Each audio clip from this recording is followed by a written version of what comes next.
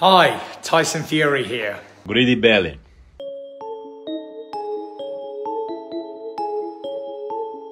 What's going on, you guys?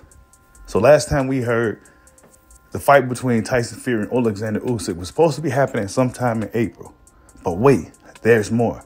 Tyson Fury now says that the rematch clause, how about you take no rematch clause at all? Hit that like button for your boy. Give me that HBO special. That's the Help a Brother Out special. We're on the road to 100,000 subscribers. But this Usyk Fury thing, right? Fans imagine that this thing would have happened by now because there's nowhere else for either guy really to go unless Fury wants to have another fight with Wilder, unless Usyk wants to tackle the task of the Bronze Bomber, who, by the way, is talking with Francis Ngannou and making a fight with him. But Usyk and Fury looked like it was going to be happening after it looked like it wasn't going to be happening. Looked like it was going to be happening. Now it's looking like it's not going to be happening. Team Usyk came out publicly, called Fury's bluff, said that he'll publicly take the 70-30, but you got to donate to Ukraine for a cause, right? Hi, Tyson Fury here. Just a quick one. I've been speaking to the lawyers today, and Usyk's people are talking about rematch clauses and all that bollocks. Here's one to up the antes. How about there is no fucking rematch clause for both of us? Let's up the antes completely. Never worry about what's in the future and how many more dollars you can get after you've been defeated. Worry about the fight, April 29th, no rematch clause, the winner takes the glory, the loser goes home with his dick in his hand. How about that? Agree to that, you fucking bitch. Greedy belly. Rematch clause come from your side, not mine. Stop whining and ducking. Be a man. Ink the contract or vacate the belt. I need undisputed.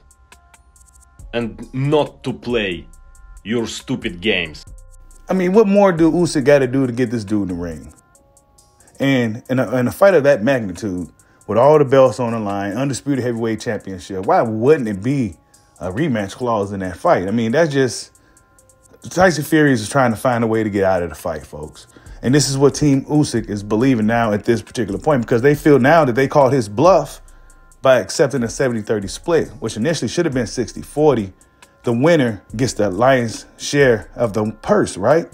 That was the thing that Team Usyk was looking forward to doing with the original split, 60-40. The winner gets the 60%, which ain't really been done in boxing before. But in this case, I think it would have been fair in that fight. Nope. Fury said, nope, I'm not taking it. It's not happening.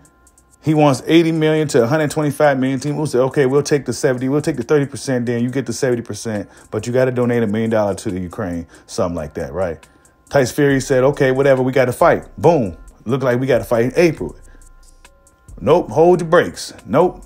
Tyson Fury just comes out of nowhere with more demands, right? More demands, rematch clause. How about neither one of us take the rematch clause? And, you know, he seemed to be pretty angry and saying this, calling him the B. And, you know, Fury, I think Tyson Fury is losing a lot of pull with fans. Even the guys that was really diehard Fury fans is kind of scratching their head as to what's going on, why you ain't fighting this guy. Like, what's left for you, you know? But he's trying to get the most out of this fight, and he's trying to really, at this point, what more could you squeeze out of Usyk? He's the unified champion. He's undefeated. He's a former undisputed champion at cruiserweight. I mean, what more could you do to Usyk, right? Even Eddie Hearn came out and said that Tyson Fury is being greedy. He's not keeping it real.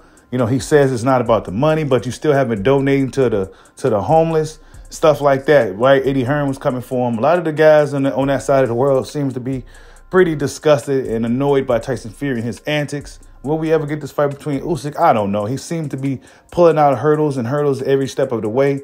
And Usyk is going to continue to jump him until he eventually lands right in front of Tyson Fury. But we'll see if it happens if Fury don't run away. Like, subscribe, holla at your boy. Peace out.